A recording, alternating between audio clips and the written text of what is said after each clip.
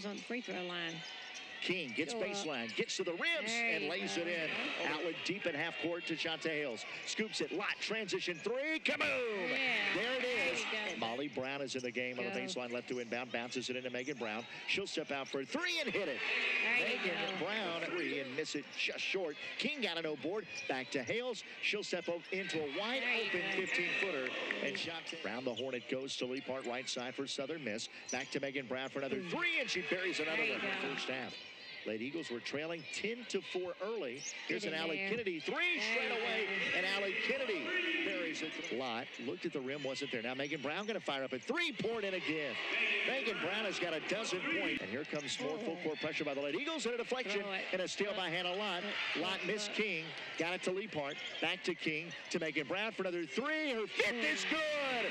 Megan Brown is pouring in threes. Timeout UTEP. Brown catches it deep. Brown trying to get off a three, could to Leapart, to King. Touch pass, Mays, who got a layup with driving, kicking to Mays. Back up by Megan Brown for a 6-3, poured in. Megan Brown just continues. Left to right crossover, driving, kicks it across the lane, inside out for Hales, three on the tie, and Hales pours it in. Hales to Leapart, driving to the rim, the layup, count the basket, count it.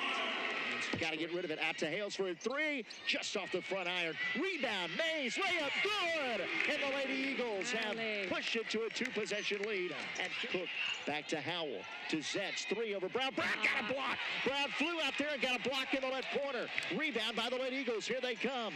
Hales fakes the crossover, driving jumper, good! Shante Hales, a dagger bucket in the lane.